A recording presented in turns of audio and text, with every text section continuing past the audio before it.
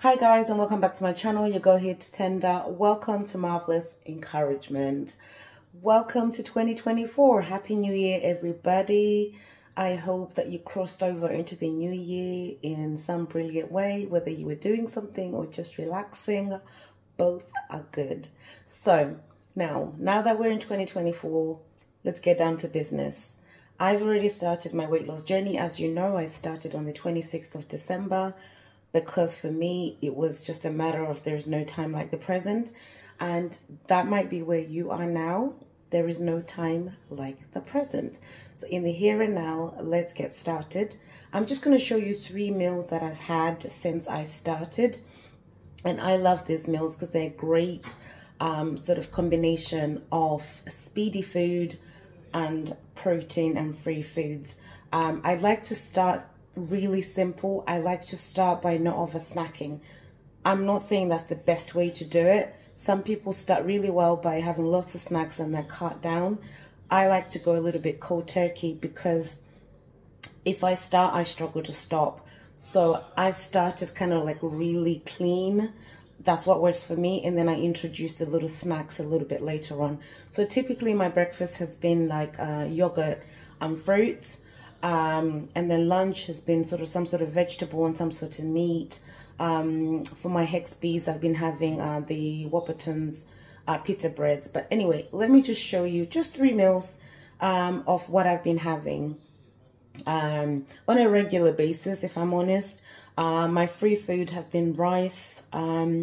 But yeah, let me show it to you, as I keep saying. So if you haven't subscribed to my channel, hit that subscribe button and let's do this together. I've lost 4 stone on Slimming World before, sadly gained it back. So, but I can do it again, right? I can do it again and I'm going to look fabulous and I'm going to feel fabulous. Yeah, I just know it. I know the feeling of losing 4 stone. And because I know it, it's worth every effort. And guys, there will be hard days. We will fall, but we will rise again. Now let me show you my 3 meals and I'll see you on the other side. Typically, you would think I'll show you breakfast first, but I promise you guys, if you want to lose weight, have this. Lots and lots of speed with your protein and a little sauce of whatever it is that you fancy so that it doesn't get boring. And this is my favorite lunch, easy to have at work. So you know, I can either have the salad on the side and then the pita bread with the light laughing cow cheese. Or in this case, what I did is I took the laughing cow cheese, I spread it inside my Whopperton's pita bread, which is actually a hex B. And then I put the ham in there, put the tomatoes in there. I've got lettuce, I've got peppers, and I've got beetroot. Stuffed everything in there and it was so scrumptious. Like guys, so good. I highly recommend it. I could eat this every day and just swap around the spreads and the meats, but essentially keep everything else the same.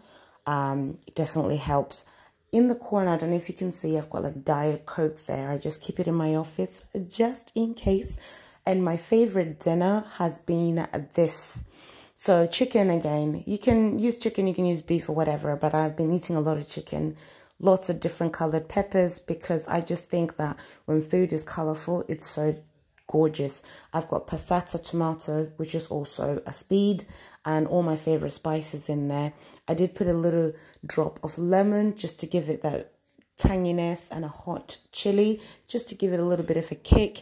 I made myself a coleslaw from scratch, used minimal sauce, measure everything so you know you don't go over your sins. But guys, I enjoyed making this meal, and when I ate it, I didn't feel like I was on a diet at all. So I measured my rice so that I didn't have too much and served my meal on a nice smallish plate so that I don't overdo it. I know that the last time I ate this, I also then had like a little small pot of yogurt after and a pear, just so I felt like I had a little dessert as well. So good. You know, if you cook in your kitchen, whatever you cook, sit down and just appreciate the works of your hands. It feels good. And yeah, the way I appreciated this meal, I don't know.